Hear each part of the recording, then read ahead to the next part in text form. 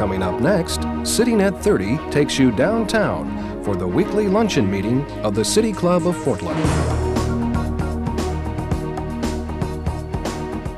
Live weekly coverage of City Club is made possible in part by TCI and is produced through the facilities of Portland Cable Access. Now we join the City Club for this week's program.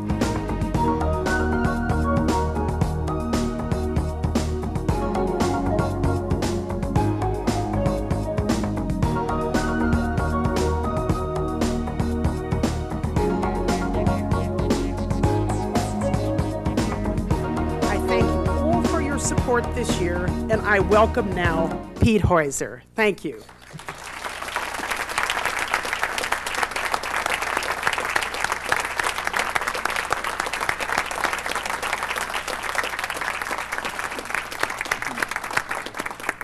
Fran, thank you very much, and thank you very much for serving us this past year. We've had a lot of things going on this year, as you know. We were faced with many challenges. One of the principal challenges was our live broadcasts. Fran dealt with that problem and led us through it, and now as a result of her efforts, we probably have more media coverage than we've ever had, with Sitting at 30 particularly. She saw us through the change of venue from the Hilton Hotel over here to the Multnomah Club and was involved in negotiation to that contract, and we appreciate her doing that as well. But I think one of the things most of us will remember her by are her wonderful introductions and the humor, and she's just so comfortable at the mic. I'm not sure we've seen anybody so comfortable since Pauline Anderson was our president, so we'll miss that, Fran. Fran, we know how into gardening you are and how you will enjoy that as you have a little more time on your hands. So the board members pitched together and we got you a couple gardening implements. But Fran, something else, you just seem so anxious to pass the torch. You see, so anxious to leave us behind. We thought we'd leave you with something that even when you were in your garden, you wouldn't be able to get away from us. We bought you a bush, a rhododendron bush. It'll be called the City Club Rhododendron Bush. So even in your garden, we'll be there with you. Now, we will plant it. We'll plant it using the composted manure that I have in a pile in my yard and the worm castings, and the board is going to be volunteering to help me. So we'll see how I am at delegating authority here to get them to get their hands dirty. Thank you for electing me, or actually I guess I should thank you for not flooding the office with extra nominations or write-ins or that sort of thing. I appreciate your confidence in me. I want to encourage you, as Fran did, to provide us with your input. We're here for you. We're only in these positions for a short while, so we can work for you. If you have ideas of new things we should be doing, let us know. If you see things that we're not doing very well, let us know. If you think of ideas for programs, you could talk to Susan Deskamp or Steve Schneider.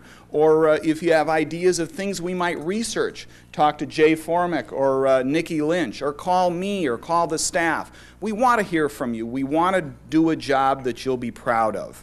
We can't do that without your input. Now let's get on to today's program. Our board host today is Jay Formick, Executive Director of Oregon Heat. He'll be asking the first question. After Jay's question, of course, we'll open the audience to City Club members in the audience.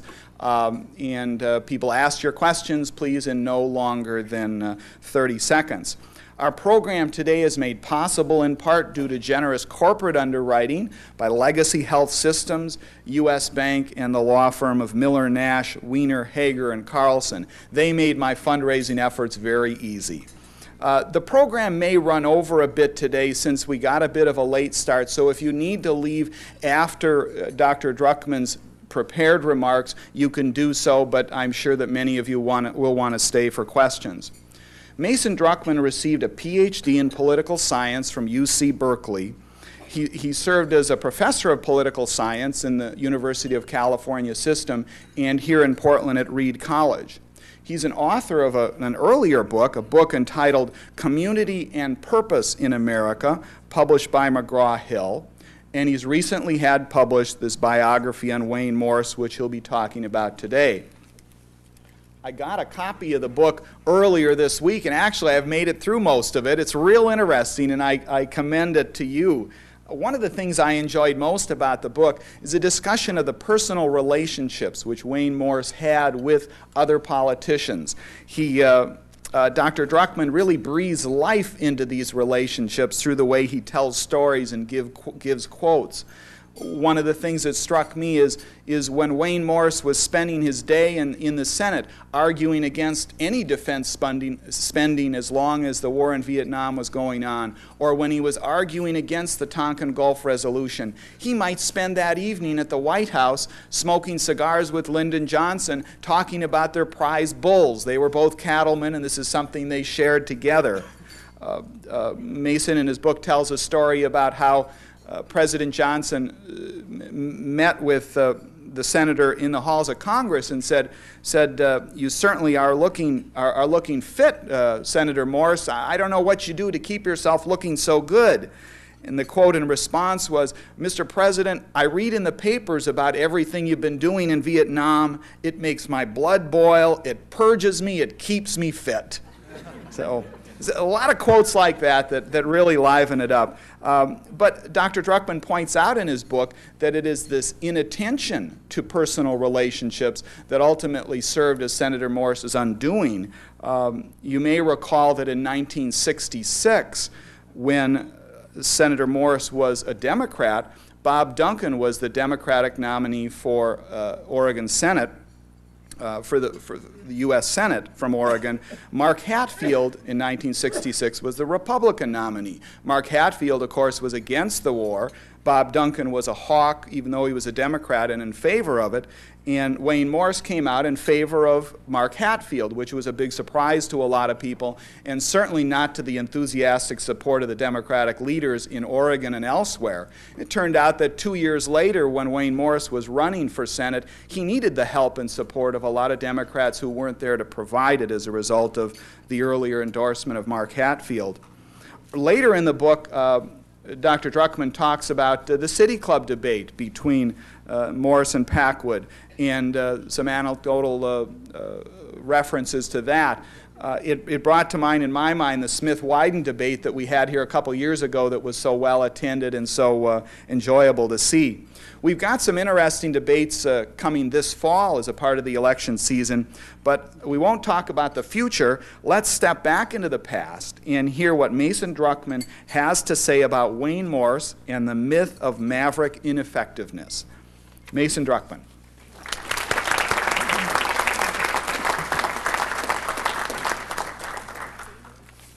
Thank you, Peter, very much.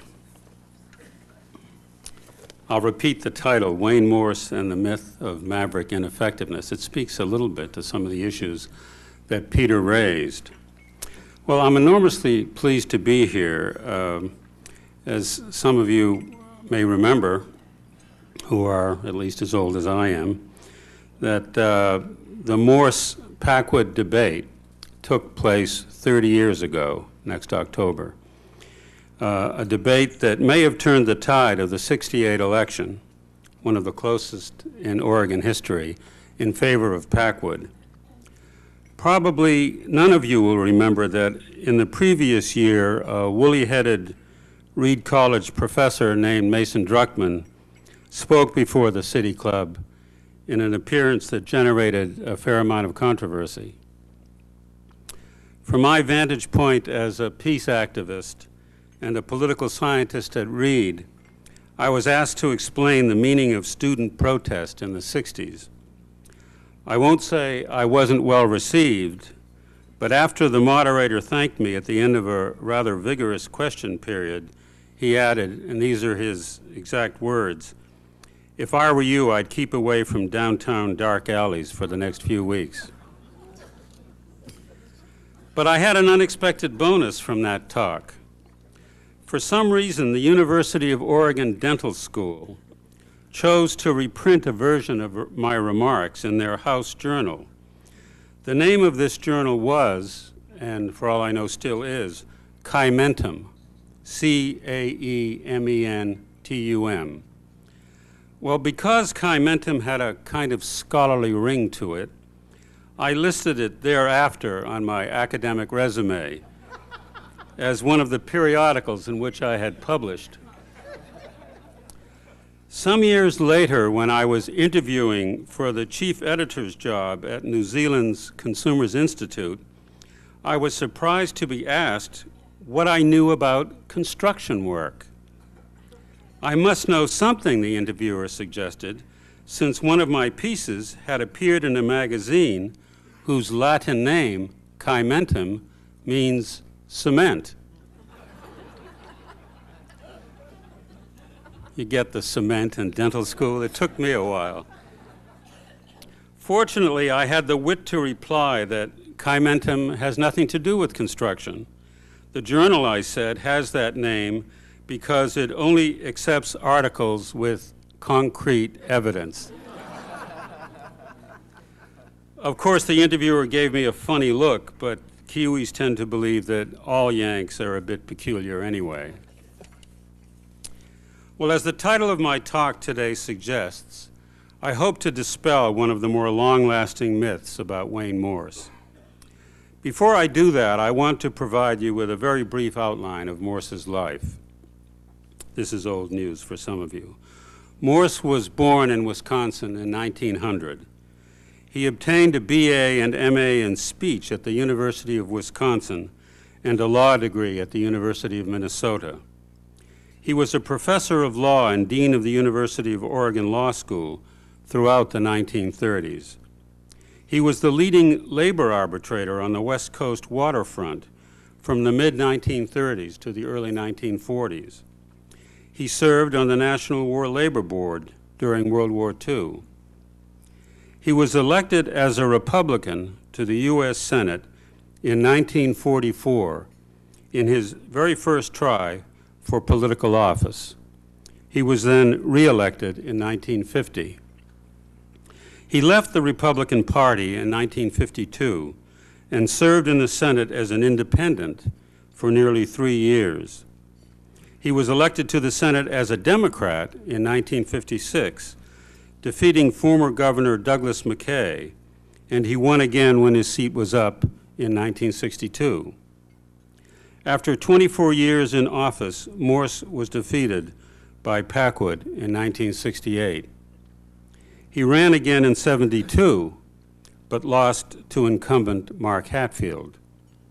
Morse was in the midst of a rematch against Packwood when he died in 1974. The myth I would like to look at is that mavericks in general, and Wayne Morse in particular, are ineffective legislators. Because it is said they go their own way, regardless of legislative or constituent majorities, mavericks fail to get anything done. They are outside the mainstream. They not only lack influence, they lack respect. In doing research for my book, I read and heard this description of Morse time after time. I heard it again a few months ago when, while I was in Oregon, one of your current senators was quoted as saying, "It would be foolish to follow in Morse's footsteps," since Morse was never able to accomplish anything. Because of Morse's maverickness and his aggressive personality, historian Stanley Carno has described him as the Typhoid Mary of the Senate. And some of you may recall that in the 1968 campaign, and especially in the City Club debate, Packwood scored heavily by arguing that Morse didn't know how to play the game in Washington and was therefore unable to promote the interests of his state as he should have. Well, I must acknowledge at the outset that, like all myths, the Morse myth has some basis in reality. Because he went his own unpredictable direction on most issues, and because his independent stands were aggressively, often ferociously defended, Morse could irritate fellow legislators, and such irritation could sometimes last many years and cause him to lose cooperation from certain colleagues. We all know of Morse's maverick opposition to the Vietnam War, an opposition that dated back to 1954, 10 years before the infamous Gulf of Tonkin resolution that propelled America into the conflict. But here are three examples taken from my biography of Morse, showing him exercising his quintessential maverickness in areas that had nothing to do with foreign policy. Example number one shows Morse refusing to keep silent in the face of what he saw as executive misbehavior on the domestic front. The year is 1957. Morse has just returned to Washington, having been re-elected to the Senate for the first time as a Democrat. Also elected to another term, much to Morse's dismay, is President Dwight D. Eisenhower. Appearing on Mike Wallace's ABC interview program in late May, it's amazing to think that this is Mike Wallace had an interview program in May of '57. He'll outlive all of us, I think. Morse describes Eisenhower's Hell's Canyon giveaway as equivalent to Teamster President Dave Beck's thievery of union finances. Morally speaking, he says, he cannot differentiate Eisenhower's granting the Idaho Power Company millions of interest-free taxpayer dollars to build dams on the Snake River from Beck's dipping into union member pockets in order to fill up his own. When outraged Republicans contend that if uttered within the walls of Congress, such pejorative remarks would subject their speaker to disciplinary proceedings, Morse rushes to the Senate floor and repeats his assertion. The charge of immorality is not all that new. Morse has been excoriating Eisenhower in similar language for years. But associating the president with an alleged felon like Beck is new, and it moves some Republicans to the highest of dudgeon. A furious Homer Capehart of Indiana declaims in the Senate that Morse is guilty of intellectual dishonesty. Iowa's Burke Hickenlooper characterizes Morse's statements as far more odious than anything Joe McCarthy ever said. I should note in passing that these were more delicate times. Today, a member of Congress refers to the president as a scumbag, and it scarcely makes a dent in the newspapers or the media. Along with others, Capehart argues that Morse, like McCarthy, should be formally censured by the Senate for what amounts to presidential character assassination. To the delight of the press, Morse refers to Capehart as, quote, a tub of rancid ignorance, and dares him to introduce a resolution of censure. However, Republican managers decide it would be unprofitable to wage parliamentary warfare against the Senate's stormy petrel. Stormy petrel is the metaphor of the Philadelphia Inquirer. They see to it that the matter is dropped. When asked why he and his colleagues backed away from a confrontation, Senator Alexander Wiley of Wisconsin replies, "Do you think I'm crazy? Only a bunch of jackasses would take Morse on." Maverick examples number 2 and 3 show Morse calling into question the integrity of his own party's leadership, as well as the leadership of the entire Senate. Now we move ahead 5 years to the spring of 1962. John F. Kennedy is president, Lyndon B. Johnson vice president. Morse will run for a 4th term in the autumn. Morse has been sitting through a long private meeting of Senate Democratic chieftains in which speaker after speaker agrees that the party should exercise caution in proceeding with the more controversial New Frontier proposals they have before them, one of which is Medicare for the aged. Vice President Johnson, acting as Kennedy's emissary, sums up the session by saying, "As I gather it, the consensus of this meeting is to advise the President that these measures should be laid over until the next Congress." At this, Morse, who has been listening in what is described as brooding silence, explodes, accusing his colleagues of stalling, pussyfooting, and backsliding, while the American public is calling for action. According to one press report, Morse's blast leaves his fellow Democrats so startled that they are unable to offer, quote, a word in reply.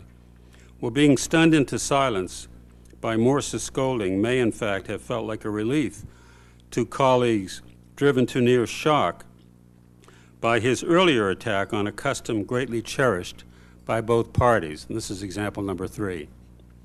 Without prior warning, Morse presented a resolution banning hard liquor in all public rooms of the Senate and in both Senate office buildings. To sharpen the point of his proposal, he timed its introduction to coincide exactly with a cocktail party for President Kennedy, being hosted by Majority Leader Mike Mansfield in the new Senate reception room. Morse, a lifelong teetotaler, had long been disgusted by the sight of drunken members staggering through the halls of Congress, and especially by the spectacle of legislators quaffing lobbyists' booze in quarters paid for by the public. At his behest, the Senate dining room menu had added the following offering, quote, Oregon's new fresh fruit dairy drink, compliments Senator Morse. No senator dared in open forum to oppose a call for sobriety, so the proposal was quickly moved to the Senate Rules Committee. There, behind closed doors, it was immediately postponed by unanimous vote. For the next several months, alcohol served under the Capitol dome would be referred to as Morse water. As these examples suggest, Morse's maverickness could rankle his colleagues at various times. Does this mean, however, that by being a maverick, he lost standing or effectiveness in Congress? I began my investigation into this question by writing to former Democratic Wisconsin Senator William Proxmire and asking him what he thought of Carnot's Typhoid Mary portrayal. In light of his history with Morse, anything Proxmire might say in Morse's favor must be given special weight. After beginning his congressional career as an ally of Morse, Proxmire fell out with him in a bitter dispute over labor legislation in the late 1950s, and the two were never on really friendly terms thereafter. Proxmire was, moreover, a consistent enemy of Morse on foreign policy, one of President Johnson's most ardent supporters on Vietnam throughout the 1960s. These are Proxmire's words. The answer to your question on Stanley Carnot's evaluation of Morse is this. Wayne Morse was recognized during the years we served together, 1957 until he left the Senate, as having the ablest mind in the Senate. In my mind, he never lost his credibility or insight, understanding or logic. Frequently, he would take positions which contradicted the president or a majority of the Senate, but he would always argue his position with great force. On those occasions, many senators disagreed with Morse. Frequently, a large majority disagreed with him. But most senators deeply respected the sincerity of his convictions. I soon learned just how many in Congress shared Proxmire's opinion. The truth is that for all his volatility, Morse was, contrary to myth, always a highly effective senator. With what seemed to be a limitless supply of energy, he was by all accounts the hardest worker in either house. He never missed a committee meeting. He had a capacity to retain and recall the essential elements of very complicated legislation. He was continually called upon to give advice in many areas of his expertise. And anyone who ever wrote to him or visited his office knows that he and his staff did a first-rate job of serving his constituency. Morse reached his peak of leadership and influence when he became chairman of the Senate Subcommittee on Education during the administrations of Kennedy and Johnson. There, though he has never received credit for his accomplishment, he was responsible for overseeing what amounted to a revolution in American education. To give you an indication of Morse's status, Here is President Johnson advising a lobbyist on an education bill in the mid-1960s. Look, I want you to talk to Wayne Morse about that. See whether he thinks it's a good idea, because if he doesn't like it, you might as well forget it. With an understated brilliance that astonished those outsiders who knew only his more inflammatory side, Morse steered every new frontier in Great Society education bill through the Senate. 67 separate pieces of legislation in 7 years. Everything from the Head Start, Upward Bound, and Teacher Corps programs to the Higher Education Act, the Vocational Education Act, and in my opinion, the most remarkable piece of all, the Elementary and Secondary Education Act of 1965. ESEA, as it was known, turned the might and money of the federal government for the first time in American history toward helping the millions of school children throughout the nation who had been forced to endure decrepit, overcrowded, unsafe, and ill-equipped classrooms presided over by instructors grossly underpaid for heroic teaching efforts. Columnist Walter Lippmann described the act as an epoch-making advance towards the improvement of American education. I prefer the observation of Senate staffer Stuart McClure, who said, ESEA was the best goddamn thing we did in the 60s. In conducting final hearings for ESEA, Morse was able to limit debate to 3 days, soundly defeating innumerable amendments aimed at weakening the bill, a feat the New York Times described as a legislative miracle. The bill was reported out by a unanimous committee, extraordinary in those days. Eugene Eidenberg and Roy Morey, who published the definitive study of ESEA, wrote that the unanimous vote reflects a respect and admiration held for Morse by his colleagues. The public image of Morse is often that of an outcast and a troublemaker. But when he is out of the spotlight of publicity and working with his fellow senators as chairman and colleague, his relations are warm and cordial. In the words of a Southern Democrat, he is regarded as a man of high integrity who is fair, open-minded, honest, and reliable.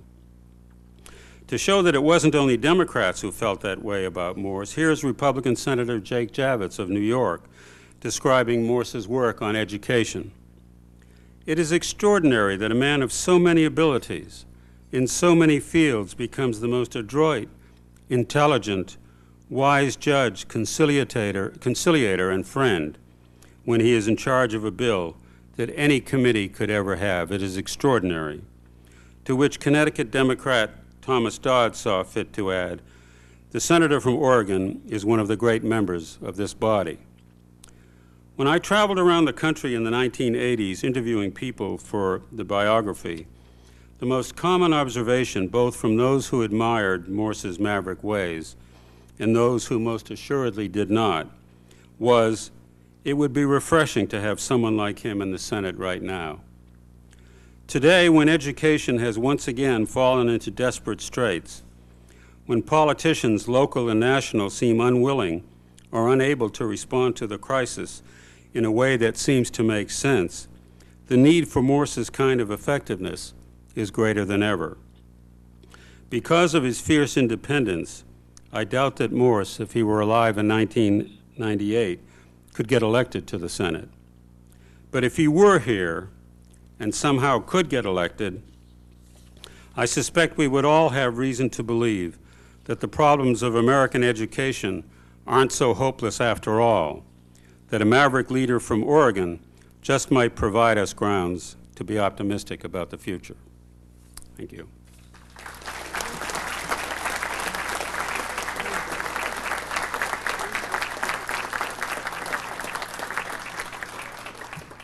Well, thank you, Mason. It's always a pleasure to revisit those characters in Oregon's history that have given Oregon its identity across the nation as a place for innovation and progressive attitudes. Before I ask my question, I just want to make another plug for Mason's book. It is an excellent book. I've been reading it as well as Pete. We each bought our own copy for your information. And I would recommend that you buy a copy. It's been published by our own Oregon Historical Society Press, and it is, aside from being very well-documented history, the English language has rarely been rendered so well. And if you're a fan of reading good English, this is a good book for you to pick up. My question is, Mason, I would like you to tie in your references and study of masterless politicians to the current senators Oregon has in Washington, D.C.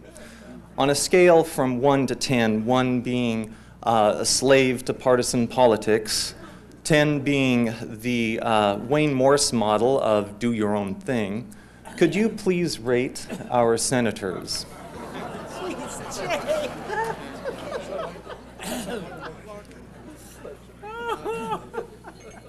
I think I know better than to get caught in this one. How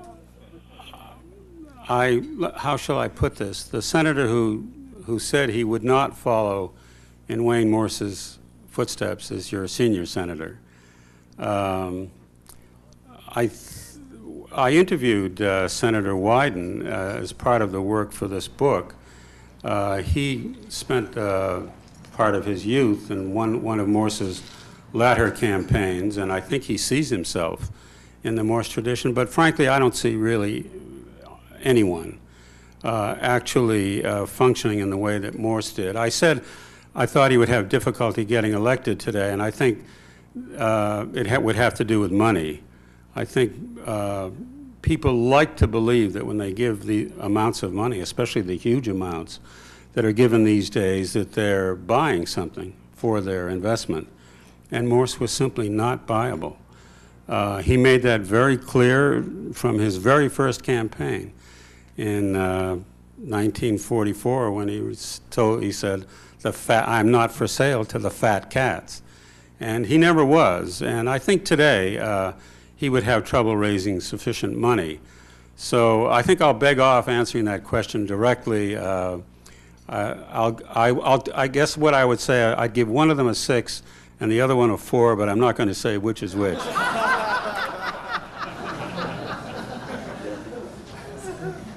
Andrew Kaiser, City Club member. We've recently been reviewing the life of Senator Goldwater. I was curious if you could contrast Senator Goldwater and Senator Morse, granted on opposite ends of the political spectrum, but similar in their attitudes about independence and style. There is a similarity between Goldwater and Morse. Certainly not an ideological similarity, but there was it was mentioned before how Morse could get along, in some respects at least, with people with whom he disagreed. Goldwater was one, although I have to say that Goldwater, on the floor of the Senate at one point, accused Morse of, quote, political thuggery, end quote. Actually, political thuggery was a term that was in vogue in those days. A lot of people were accused of political thuggery. I'm not quite sure what it meant, but I would contrast them in terms of their ferocious independence. But in my own reading, I would find Morse a far more independent person than Goldwater was. I think Goldwater got even more feisty and more independent after he left the Senate, willing to take on his own establishment, for example, in ways that he was not willing to do while he was in the Senate. Charlie Davis, member. Would you summarize the ferocious relationship between Wayne Morse and Dick Neuberger? Summarize it, my goodness. The Morse-Neuberger relationship constitutes the longest chapter in the book. It's a relationship that lasted 30 years and began when Neuberger was a student at the University of Oregon, and Morse was dean of the law school. And there were episodes there which were very unpleasant for Neuberger, and Morse came to his defense. In one respect, saved Neuberger from dishonor in another respect, eased him out of the university. And then there was a minor career that Neuberger had as a journalist writing about Morse, and then they were colleagues in the Senate. And one the senior, very much the senior colleague, Morse, one very much the junior colleague, Neuberger, and they got along for perhaps a year. And I think, given their history, it was inevitable that they should end as enemies. And I think I could just characterize it as the most celebrated feud between two members of the same wing of the same political party in American history. Nobody in Oregon at the time really understood what was going on, knew enough about their history, their past, to understand why it was so vehement at the present moment. I think it was doomed to have that conclusion. It's much too complicated, however, to spell it out more for you at this point. Yes? Ray Polani, a City Club member. As a relatively young man of 30, when I immigrated into the United States and came into New York, after 6 months I declared to several of my ex-European friends that I intended to move to the West Coast, to Oregon of all places. And of course I got remarks about Indians and everything else, but somebody said, well, there's got to be something good in Oregon because we have Wayne Morse in the U.S. Senate. With that aside, my question really is, I thought that in your speech at some point you said something like unpredictable about Morse. Do you really think he was unpredictable? In my estimation, I think he was very predictable. He was true to his beliefs all the time, and he didn't hide them, so I'm not sure. You think he was unpredictable? Well, let me narrow that definition slightly. I do think he was unpredictable. There's a concept in politics of a bankable vote. That is a vote you can count on and will go a particular way. Morse's vote was not bankable. And sometimes it didn't matter what the issue was. And that could be civil rights, it could be civil liberties, on rare occasions it could even be on foreign policy. Generally speaking, one knew where Morse stood on things. Americans for Democratic Action usually gave him a 100% rating, or at least a 90% rating. Generally speaking, one knew where he stood. But on any particular issue, if he thought, for example, even though it was something he agreed with, that a procedural step had been left out, which in his mind violated constitutional principle, he'd vote against it, even though he was the only liberal in the Congress voting against it. It didn't matter. And I think in that respect, he was unpredictable. And I think a lot of people had trouble with that. Yes? Gil Johnson, City Club member. I worked for Morse in '72. In fact, my one claim to political fame is running out of gas at a little after midnight while driving Morse from Bend to Portland on top of Mount Hood. And I actually did not I still finished the campaign. I've got a couple questions. When I was working, there were legends about Morse, and I haven't gotten all the way through your book, so I haven't caught up with this one. One is that he, when he got stuck on the District of Columbia committee, got complaints from people in the district that everybody and their brother in Congress and their aides were fixing parking tickets. And so he took to reading the names of those people, like congressmen on the floor of the Senate. They would just want to know if that's substantial. That's a true story. The other thing is, don't you think there is a legacy of Morse? I mean, nobody claims to be a Neuberger Democrat in Oregon that much. I mean, but I look around the state and I see people who have Morse's traits. People, he inspired. I know there's a congressman down in Lane County that looks like a Maverick, and there's people in the PUC and in every level of government. I think there is a legacy there that you don't find from any other politician in Oregon except maybe Tom McCall. Well, first of all, I'm pleased to hear that. I know a little bit about the congressman in Lane County. who was active, who's done things with the Wayne Morse Park board people down there. And I think, and I heard him talk, and he says he sees himself in the Wayne Morse tradition.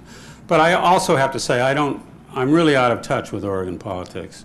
I live in California, and I've lived there for several years now, and I used to make annual peregrinations to Oregon, and I don't anymore, so I really can't confess to any expertise. When I said what I said before, I was referring nationally. I think, and I don't know, I feel that way about the entire Congress, and certainly the Senate. There used to be giants in the Senate. Now, maybe I'm getting to be old and fogyish and nostalgic, but it seems to me that the caliber in general has degenerated, and the sense of independence below Morse's level has dissipated.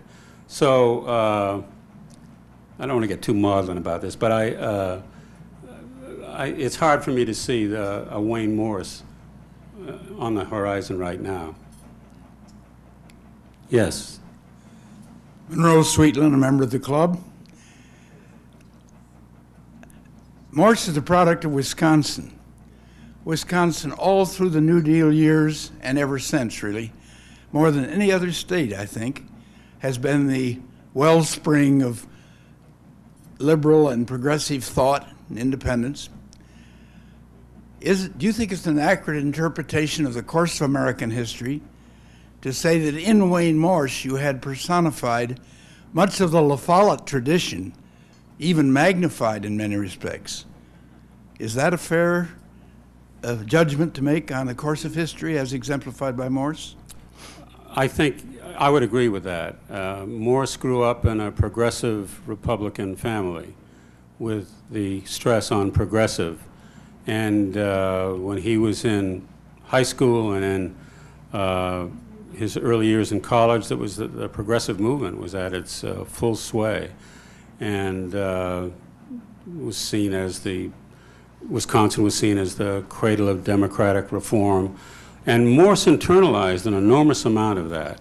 I think he carried it beyond anything La Follette, and I guess you implied that in what you said. But I agree with that. I would describe Morse as a progressive when he was a Republican. As you know, many of you probably, when he was a Republican, he never voted more than 30% with his own party. And he was forever lecturing the Republican Party on why they should be more progressive. And it seemed inevitable that he had to leave that party sooner or later. It's amazing that he lasted 8 years in the Senate as a Republican, given his progressive background and given the way he was chafing against their positions on certain things. I might argue a little bit on where Morse fit in as a New Dealer. There were parts of the New Deal that he didn't like. Government sometimes got too big, in Morse's opinion, and he objected to some of those. Yes. I'm Don Sterling, a City Club member. You've almost answered this question that I stood up to ask, but I'll keep going anyway in case you want to add to what you've just said. What were the considerations that caused Wayne Morse, having been elected first with the support of the Republican establishment of Oregon, to move out of the Republican Party and in 2 steps move into the Democratic Party? It's a complicated issue. It seems to me ideologically he had been moving out of the Republican Party. He totally disagreed with Senator Robert Taft, the ideological leader of the Republican Party. And when Eisenhower essentially adopted the Taft position in the '52 campaign, Morse had it. There were also some internal things that had happened in Oregon, where Morse found himself as a delegate to the '52 convention, a delegate without portfolio. He was given no position on the platform committee. And in fact, he was replaced by a young political scientist from Willamette University named Mark Hatfield.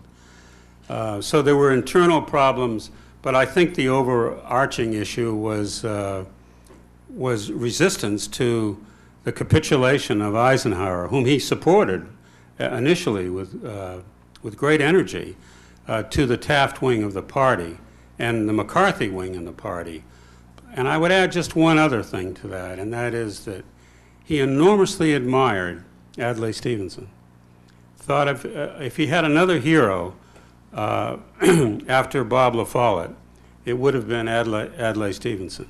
He later on was disappointed in Stevenson over Vietnam, but Stevenson was the man he thought could lead the country. I would say for all those reasons.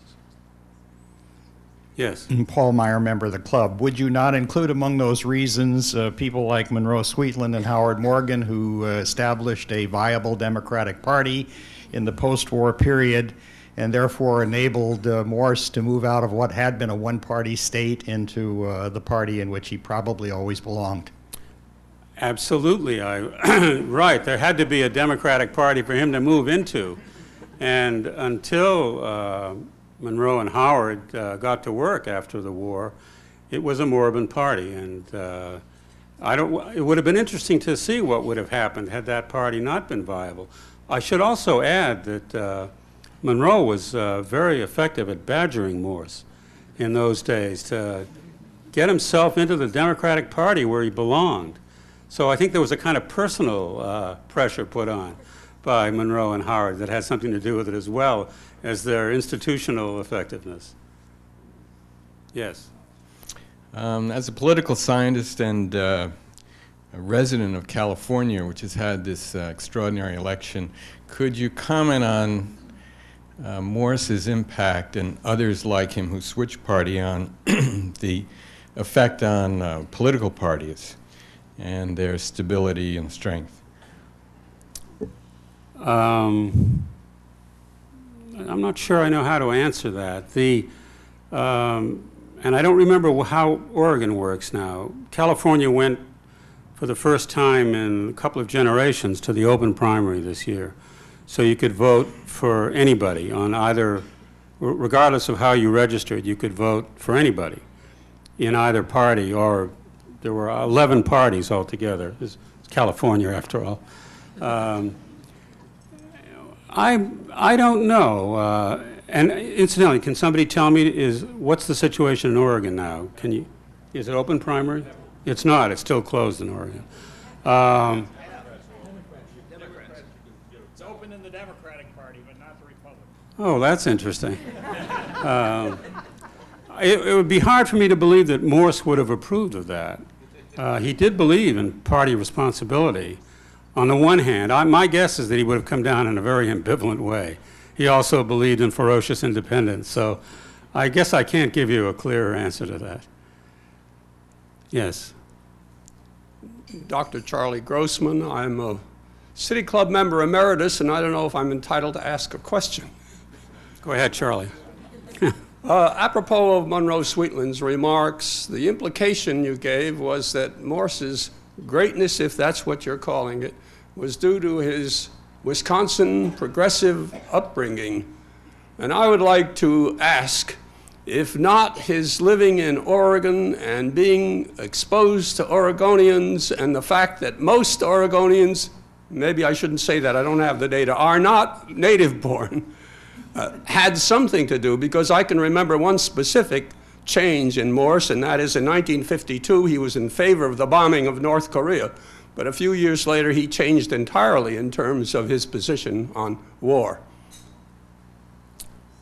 You may mean the bombing of China, I'm not sure. No, North Korea was... Bombing of North Korea in 1952. He was a member of the Armed Services That's Committee, right. a Republican member then, and he would not explain, other than that he had secret information, why it was necessary. Yeah. I agreed with what Monroe Sweetland said. I would not, however, make a one-to-one connection between Wisconsin upbringing and Morse's greatness.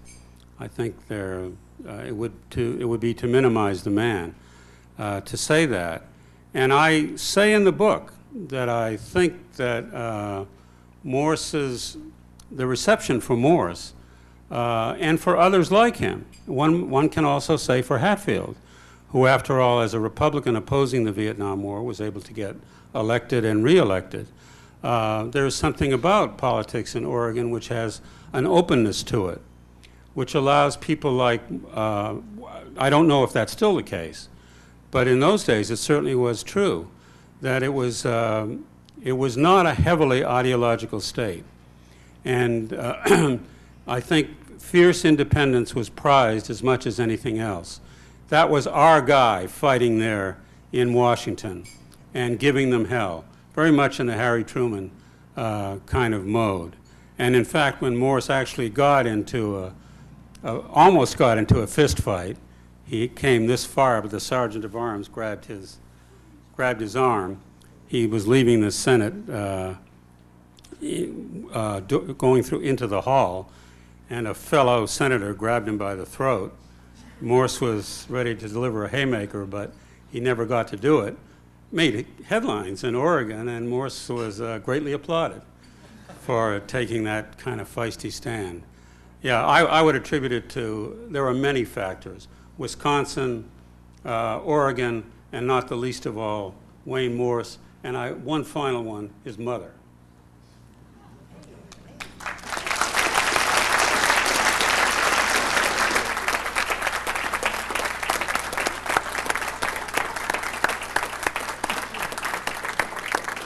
Thank you for your remarks. We'll have to watch our senators to see whether they move up or down on the scale of 4 to 6. We'll see you next week for Tony Hobson's presentation here at the Multnomah Club. Thank you.